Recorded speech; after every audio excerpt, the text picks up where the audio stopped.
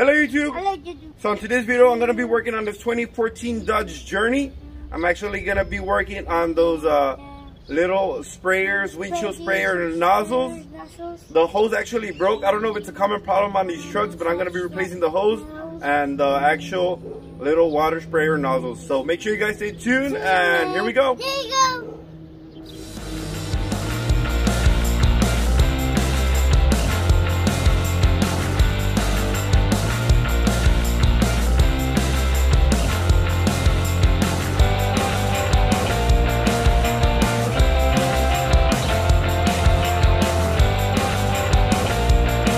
Dirty Dudes.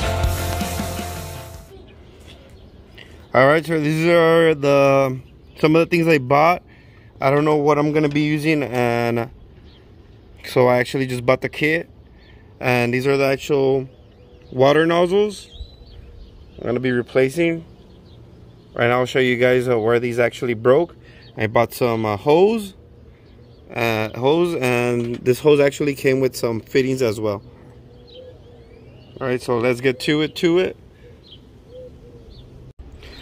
Alright, again, I don't know if it's a common problem,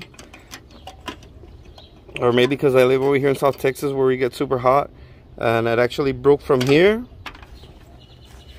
and these actually broke right here. This is supposed to be connected right here. You can see right now, I'll show you the new ones so you could compare the difference. Alright, so you can see the actual crack right here, and I think this is the part that broke on the bottom that is stuck right here. Hopefully I could replace them, take them off actually, so I don't have to, I can reuse them. I think I already took this one off. Well, you can see the plastic is still in there. I'm going to try to take this off. Hopefully it's not stuck in there so I can reuse these elbows. Alright, so I'm lucky enough that it broke actually right here. As you can see, the little lip. So I'm going to be taking that off right here. The little lips. Yeah, I want there the lips.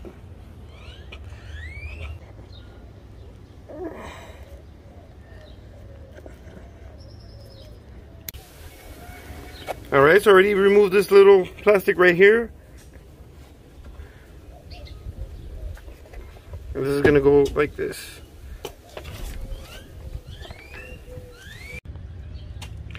Alright, so I already removed the little nozzle. Wait, they're cracking some little pitches.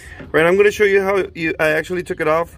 You could use some needle nose pliers and actually just clamp it to these little clamps. I don't know what you guys call them.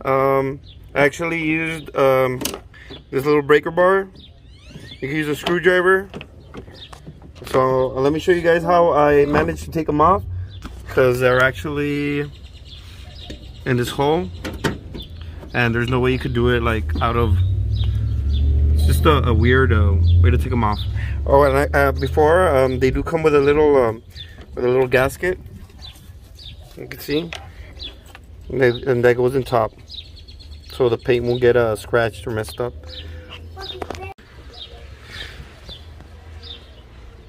Alright, so I took them off by putting some pressure on the top and pulling it from the opposite side, from the top. Let's see if I can do it with one hand. So the top came off, and I'll just do the bottom. Again, I put some pressures on those little things, and they just pop out. And you can see the top popped out, so I just need to do the bottom. Let me see again if I can do it with one hand.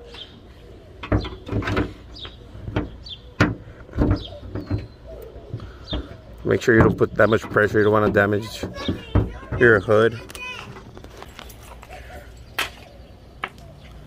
Alright, so I'm back. I actually couldn't do it with one hand, but it's off. Again, make sure you guys don't put that much pressure in your hood. You don't want to bend or do any little dimples on your hood. So let's get now into the install and fixing the actual hose that broke. I don't know if I mentioned, but I did take off the hose from here. I am saving the one that's connected to both nozzles. I'm saving this one. I'm probably going to reuse this one, reuse this fitting and this fitting right here, and I think there's another fitting. It's going to be right here. Alright, so again, this actually comes the factory. This is how it actually comes. So what you want to do is just remove this. I'm probably not gonna use this right here, but I am gonna use this what are these called, connections, vacuum connections, I guess.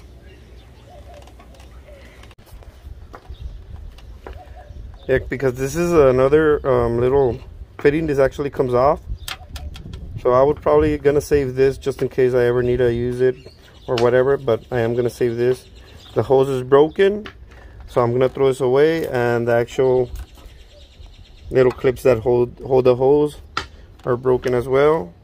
So I'm gonna use some zip ties so it won't get us snagged with anything or cut or whatever. So okay, I'm ready to install these nozzles. Again, don't forget the little gasket. That's to save your paint rubbing with your nozzle. And these actually just go in with pressure, but make sure when you're installing this actually faces your windshield. So you're gonna go like this. And again, all you need to do is just put your little gasket and put some pressure, and it'll go right in. Alright, so again, I'm gonna install these. Make sure the little hole is facing your windshield, and again, this is just goes in with pressure, and that's it. Now we just have to run all the hoses, and we'll be on our way to finish. A quick little fix, do it yourself.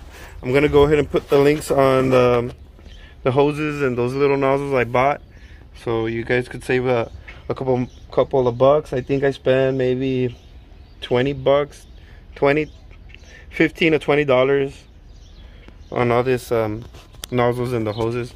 So I'll make sure I write a link for you guys down in the descriptions. Again, if you have any questions, any comments, make sure you write them down below. Yeah, let's keep going. All right, again, so this is gonna be the correct way to put them. Like, you take them off, you put them back in. So this is gonna go like this. If you need to put pressure on the opposite side, go ahead. You don't wanna take it off by accident. So you put that in, and same for that side over there. All right, so that's gonna be your T fitting. This is actually going on the driver's side, and then you got your L fitting over here, and then you're gonna connect them. So this is gonna be the tricky part of finding the actual fitting that would go to your hose that I bought, to those factory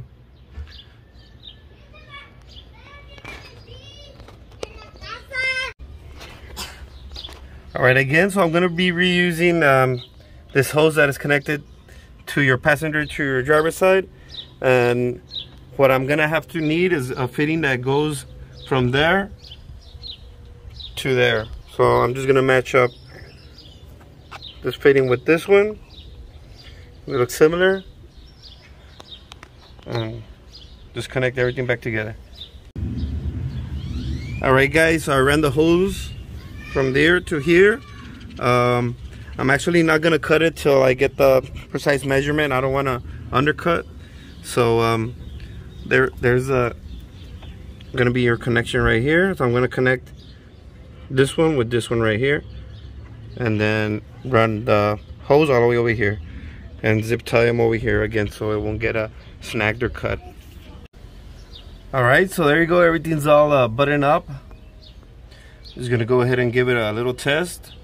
I went ahead and zip tied the hose over here with these two holes, over here with the other two holes, and just run it, and over here put it with their factory original connection.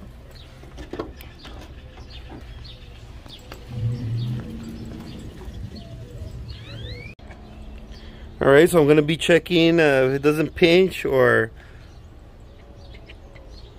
rub with anything. I'm gonna open and close the hood.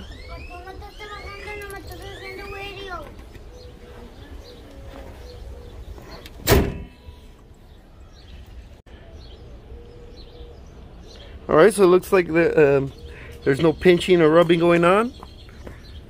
So always double check, triple check your work. You don't want to be stuck doing something 2 or 3 times. Make sure everything's tightened up.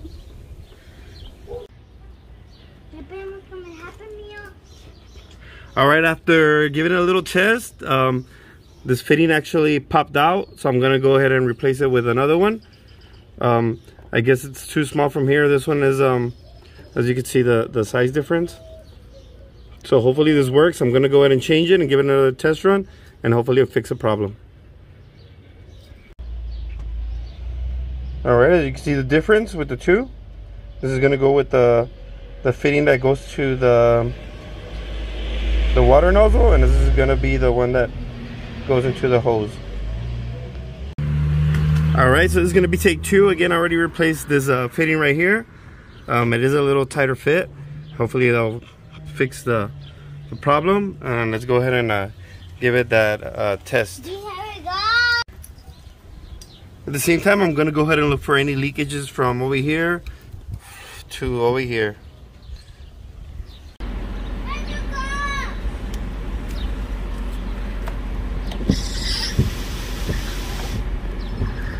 Alright, as you can see, spraying. Alright guys, as you can see, there's no leakage. Everything seems to be running okay. I'm going to go ahead and give it another test drive while I'm driving it to see if its actual functions. I was also going to remind you guys that be very careful with these nozzles because they are kind of brittle. When putting these hoses on, make sure you guys grab the nozzle while putting these hoses. You don't want to, again, break them because they are kind of a little loose. But everything seems to be going okay. Again, no leakage here, nor here, nor here. So let's give it another test run. Alright guys, there you go. Hopefully you find this video useful and entertaining. Like always, don't forget to like, subscribe, and share. Thank you. Thank you.